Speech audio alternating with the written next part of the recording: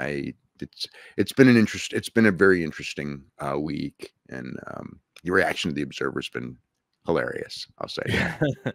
Well, Hilarious to me. before we even get to the Vince story, just want to wish best luck to Jim Ross as he's still dealing with his absolutely his situation.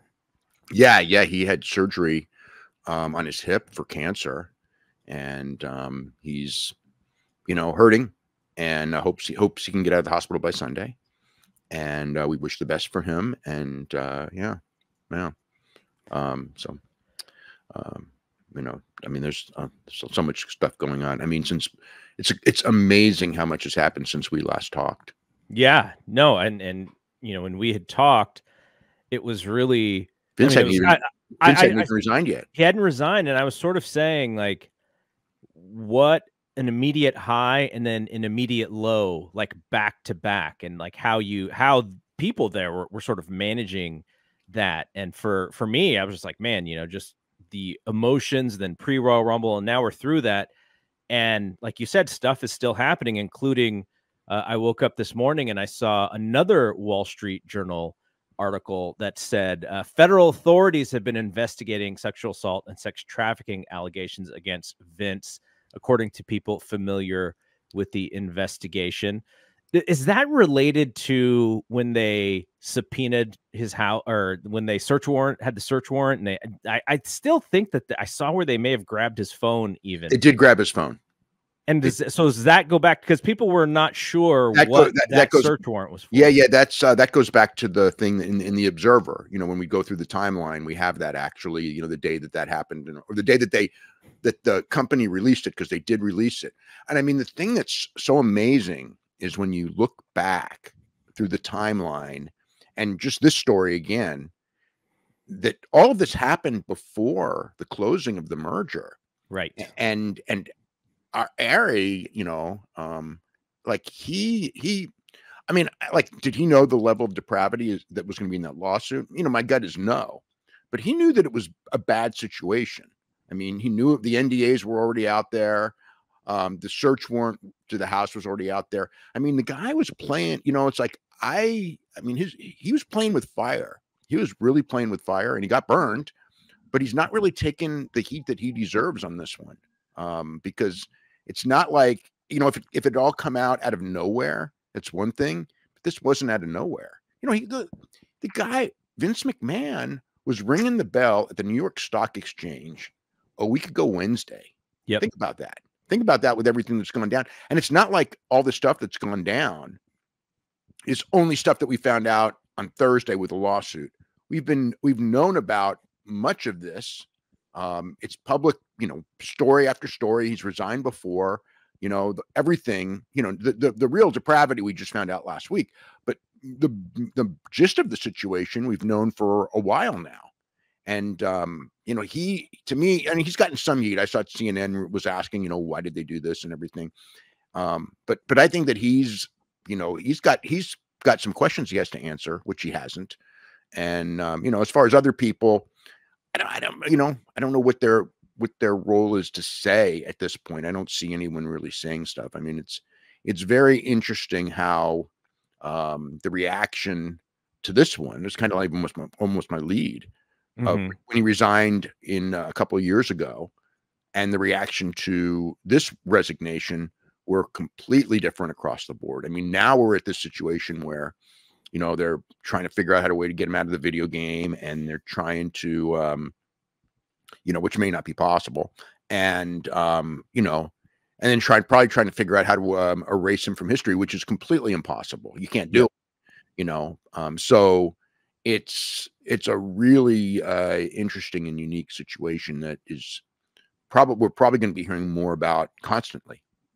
Well, they were still playing commercials for the video game, which had his voice in it. Yes. Last weekend. Yes. Well, they can't scrub everything. You know what I mean? So it's going to be, there's a lot of stuff, and there's a lot of questions. That's all I could say. There's a lot of questions for a lot of people. With the benefit of hindsight, which sometimes is not fair, a lot of people really come off looking bad with statements that they've made, you know, the last year plus. I mean, people were you know, going to me with Nick's statements, you know, Nick Khan, and the stuff he said, you know, on Bill Simmons and things like that. And it's like, Yes. wow, you know, it's like, it was, I didn't think that those were the best in the world when he said it, but, you know, basically we knew he was going to come back and everything like that, which certainly is a contradiction based on, you know, the letters that would be in December and January of last year. But just, and, you know, that story is, you know, it was a big story then, and it's even more interesting now. And, you know, but yeah, those statements, I mean, I know he was put in a weird position to answer them, but those answers today don't look the best. That's for sure. I don't even know how good of a question this is, but it's just been something that's been on my mind, and it's related to just conversations that I've had with you over the years. Now, the WWE today, I guess the second they went public and became a public company, they could no longer behave like the thing that nobody cared enough about to cover for real. Yeah. Yeah. And do you think that, like, because the only thing, and none of this makes sense to me in any way, but I'm trying to think of like why Vince was still so cavalier about everything that he did until in the company until just today. Like it feels so cavalier. But is it that mindset that nobody will take them seriously enough to cover them? I think it's more that he felt he was bulletproof, and above it all. I don't think it was so much that nobody would, because he, you know, he knew that there would be some coverage. Now, granted, you know, it's funny because this, you know, one of the things that's really, you know, someone even brought up to me is like, look at some of the stories in the past, and like the Jimmy Snuka thing, which was like a nothing news story at the time. You know, the guy is, you know, his girlfriend dies on a Tuesday, and he's got this story that changes 6 times. And, you know, the police, you know, I can't believe the police would have dropped it, but more so, he was wrestling on Friday, you know, and like that could never happen today. You know, there's just a lot of other stories that in today's climate, you know, would have been, you know, a lot worse than they were, because yeah, before they were a public company, nobody wanted to cover them. And on this one, I mean, you know, I saw NBC News, ABC News, you know, today alone, you know, Wall Street Journal, you know, CNN, Fox News, you know, everyone is covering it. I'm hearing from people, you know, to be on these shows and everything. So I mean, I know it's like a big, you know, it's a big story. Yeah. So going back through that timeline, 2 things, 100 things stand out, but 2 things that really, really stood out to me. The first one was, and I, you know, it's been like a year and a half since I think all of this stuff had been started to get reported. The first one was basically Vince coming back and Stephanie saying how great it is for everyone that he's back. And then she leaves like 5 days later. Yeah. Yeah. Like that was pretty alarming. And then it's not that long after she led the live audience in a thank you Vince chant, right? Yes. Which just really showed the audience to be poor in everything. Yeah. And Yeah. set I mean, them up to look like goofballs to me. Yeah. Yeah. Well, you know, I mean, it is amazing. And, you know, you're still getting a lot of the tribalism, you know, stuff because out of this, but that's, I guess, you know, pretty tone deaf. But but yeah, the Stephanie thing is really interesting, especially because, you know, she did leave, you know, whatever it was. Obviously, it had to do with Vince coming back and, you know, basically being, you know, removed from her job by her father when she had done a great job while he was gone. And he was you know, he was going to be a negative to the company being there, but he's still there.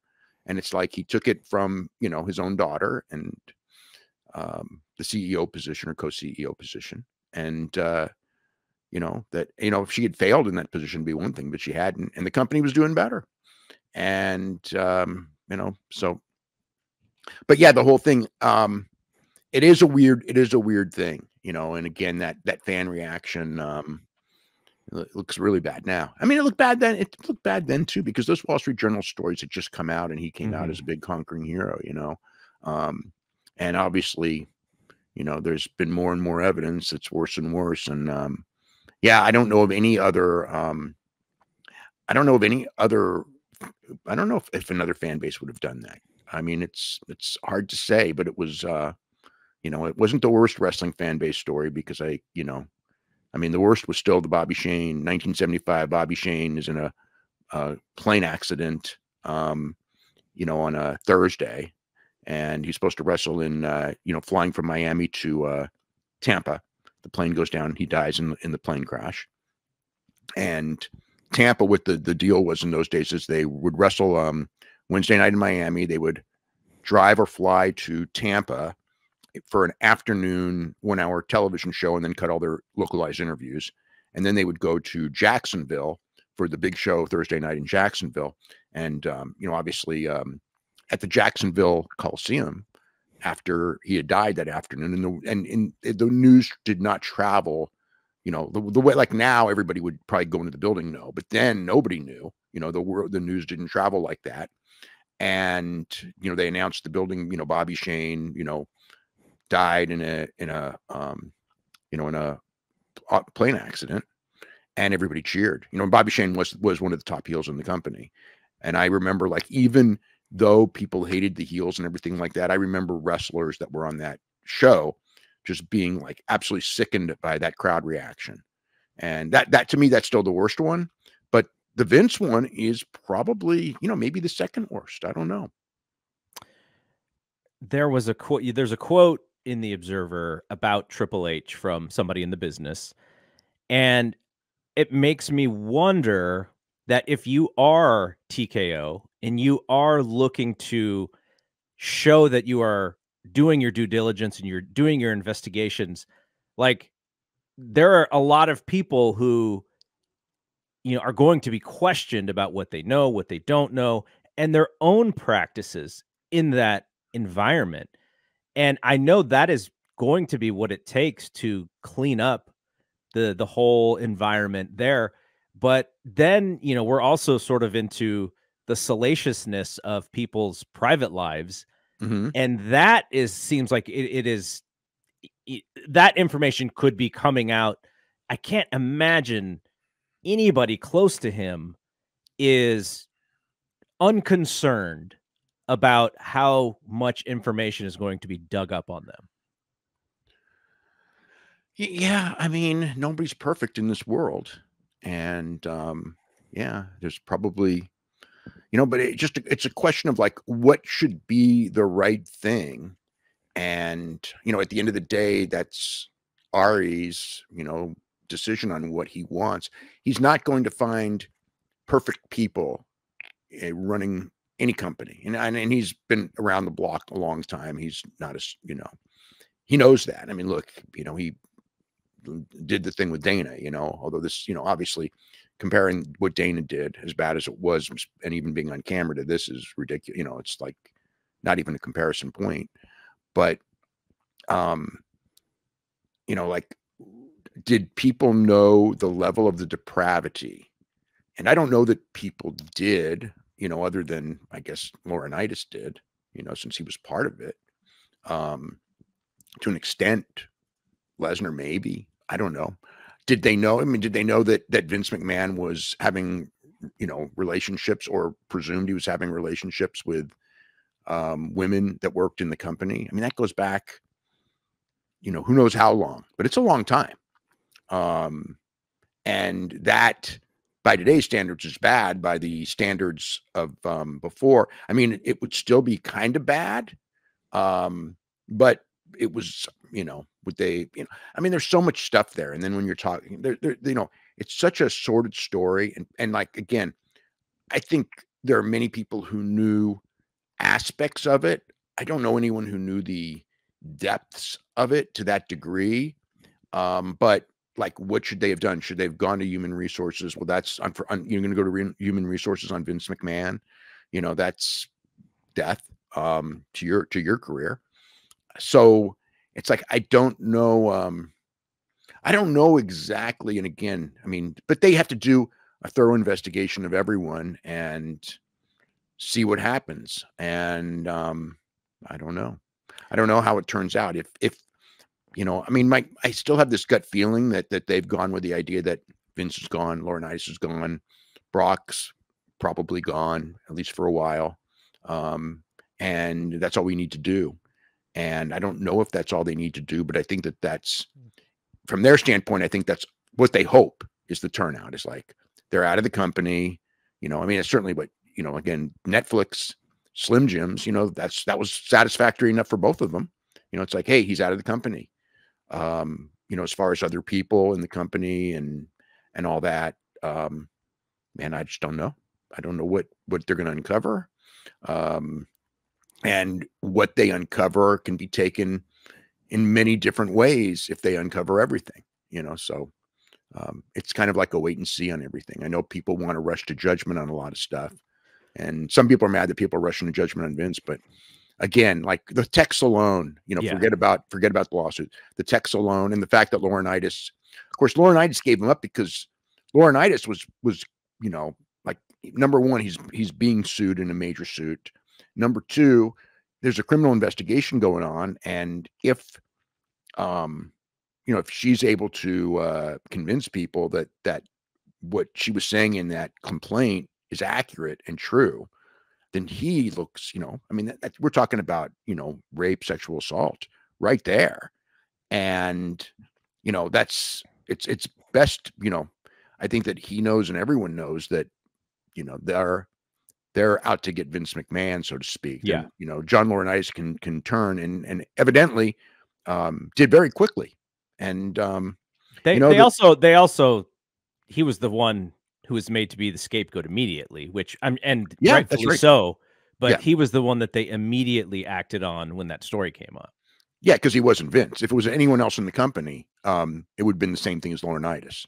The only one that would have been protected was Vince, and he was, to a degree. I mean, he was.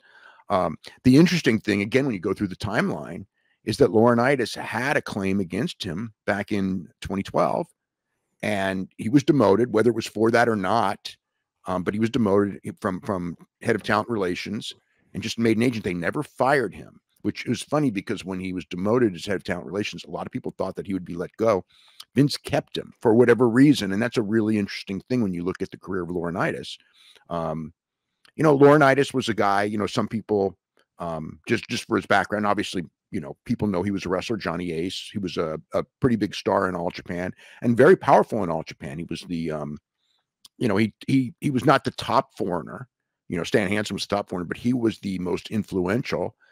He was very close with Baba, very close with Motoko, Baba's wife. And so he got a lot of experience kind of as management. And then in WCW, when his career ended, you know, he chose to end his career, he got a job with Bischoff with WCW as an agent. And because of all the stuff he learned in All Japan, he got very high marks as an agent. You know, I mean, when he came in, the match finishes were more Japanese oriented and better, and a lot of their talent was very high on Laurinaitis in that role. Went to WWE after WCW folded. WWE took him. Jim Ross took him and made him his assistant head of talent relations. His job there was to be the bad guy. You know, like Jim Ross had been the bad guy, you know, up until that point. You know, when someone needed to be fired, Jim Ross would fire him and the talent would go, Vince loved me, but that goddamn Jim Ross. So when Laurinaitis was there and somebody needed to be fired, JR would call Laurinaitis to fire him. And it became, you know, like JR loved me and Vince loved me, but that asshole John Laurinaitis. So he was in that position. The entire time, the idea was for John Laurinaitis to take over from JR when JR was getting older, and it was known JR wanted to move from Connecticut to Oklahoma. He, you know, paid his dues. He wanted to, you know, JR wanted to slow down, watch his football. You know, it's funny, you know, we're talking about JR now.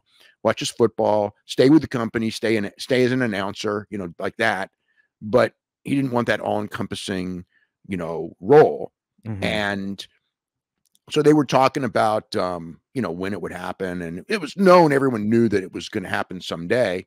And then one day, I mean, the ironic part of it is that JR got demoted, and replaced by John Laurinaitis, which was going to happen, but not on his terms. He was still thinking he was going to work, whatever it was, maybe another year, maybe whatever.